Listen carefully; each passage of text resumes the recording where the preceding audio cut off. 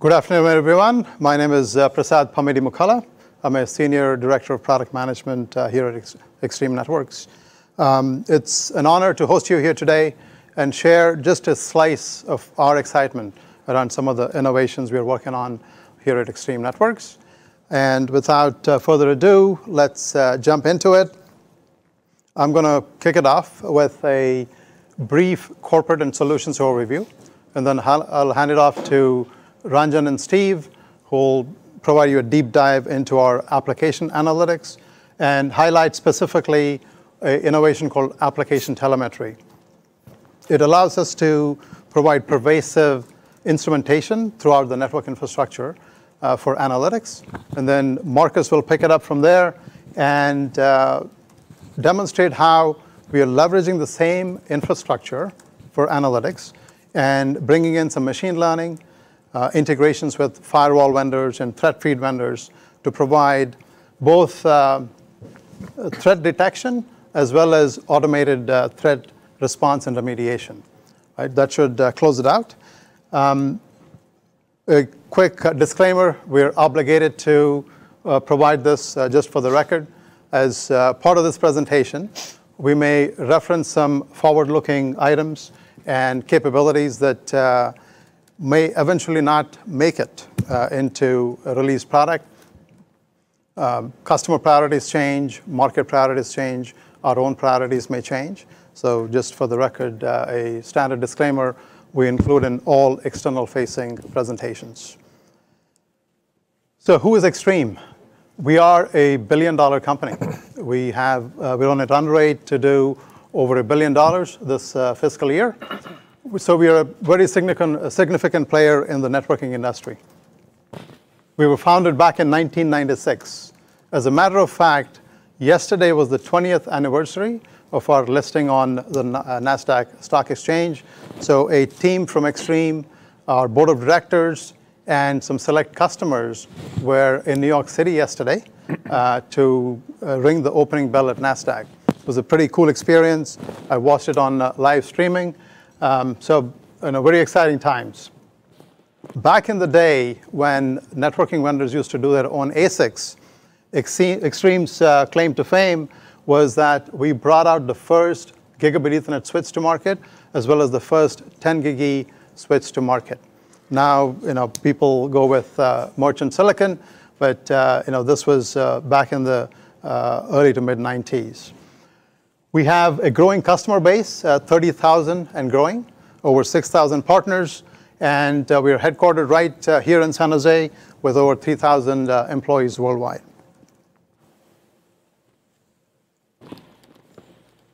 Here's a who's who of our customers, very prominent logos. These are customers that have entrusted their business-critical applications and mission-critical applications to our networks. And some of these customers were also at the NASDAQ bell ringing ceremony yesterday. And I'll give you some use cases and why these customers like our solutions and the kind of compelling business outcomes they derive from our network solutions. Even though we highlighted some verticals here, our solutions are in general horizontal, but there are certain features and capabilities that are particularly attractive to certain verticals. And when I talk about the use cases, you'll be able to see what I mean.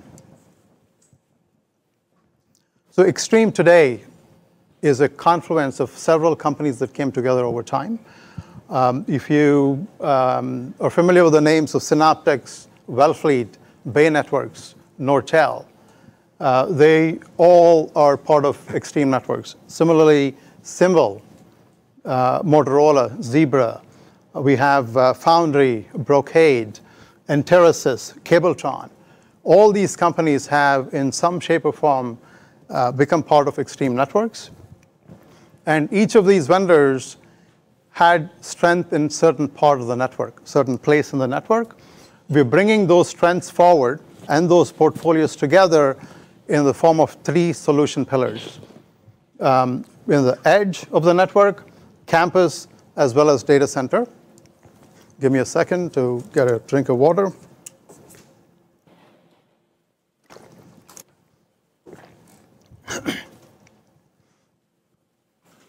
these three solution pillars are wrapped with a set of applications, support, and services to help our customers along their digital transformation journey.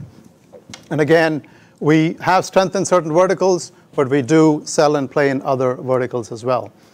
So let me talk briefly about each of these solution pillars. Our Smarter OmniEdge includes edge switching, wireless, and IoT solutions. And instead of talking about features and capabilities and so on, let me describe two customer use cases. So if you go talk to any Wi-Fi admin, they'll tell you that up to 40% of their time is spent in troubleshooting RF issues, radio frequency interference issues, and fine-tuning radios to improve user experience. We have an offering called Extreme AI. It's a cloud-based solution that constantly monitors your RF environment and automatically tunes your radios to deliver the best user experience. And not only are we improving the end user experience, but we are in the process also improving the quality of life of the poor Wi-Fi admin. So this is the kind of business outcome we are talking about. Similarly, and it doesn't always have to be about technology and products. We have some people also that make a difference in our customers' lives. One of the largest transportation and logistics customer, they were looking for a way to reduce the time between when a plane touches down on the runway and the time it comes and docks near the gate. Because as it nears the gate, the onboard systems on the plane establish connections with the ground systems, and they're exchanging information around the packages that are on the plane and what packages need to be sorted where, et cetera, et cetera. So the faster the plane can get to the gate, the more efficient their operations are. So one of our engineers, more creative ones, who was working with the customer, came up with a pretty creative idea. So he couldn't do anything about the runway or the length of the runway and so on, but what he did was he actually took an access point, made it powered by batteries, mounted it and strapped it onto a drone, and actually flew it to meet the plane as it was taxiing towards the gate. So, and then of course the mesh connection back to the wireless access point near the gate. The end result was that the couple of minutes that it took for the plane to actually get to the gate, there were transactions happening between the onboard systems and the systems at the gate. And every second that we can shave off this time adds up to millions of dollars for this particular customer. So that was an innovation, it was a proof of concept. Now there are certain regulations around drones flying near airplanes and so on. So they'll figure out a way to turn that into a reality, right? We're also the official Wi-Fi provider for the NFL and also official analytics provider for Super Bowls. And there are specific capabilities that we have in our portfolio to help these customers. Our automated campus includes campus core and aggregation switching, and it's powered by Fabric Connect technology. Some of you may have already heard about our Fabric Connect technology based on shortest path bridging from prior networking field days. But there are two aspects of that solution that are compelling to our customers. It's around secure hypersegmentation and what we call service elasticity. And let me give you a customer example to illustrate these points and bring them to life. One of the largest auto manufacturers in the world, they're a customer, and what we learned was whenever they roll out a new car model, they establish a assembly line, and for the first 2 months during that rollout, they're constantly fine-tuning that assembly line. And if you can imagine, at each stage, they have different machines and robots working on the car. And initially, they'll probably estimate that this particular stage is going to take 4 minutes. So they'll have a machine ready to go there. And sometimes it takes longer. So they end up moving the entire chain of machines downstream. And sometimes if it actually takes less time, they'll have to move all those back forward. So during this 2 months, they actually have a network engineer on the shop floor or on call. because every time they make a change, because all these machines are connected machines, they're IoT devices, the port has to be reconfigured, and the VLANs have to be reconfigured and so on, because they're very secure environments. They have strict segmentation rules and so on. When they deployed our automated campus solution, we have a construct called ASAP, any service, any port. None of our ports are pre-configured. They're all the same. You can plug any device, any user into any port in the network.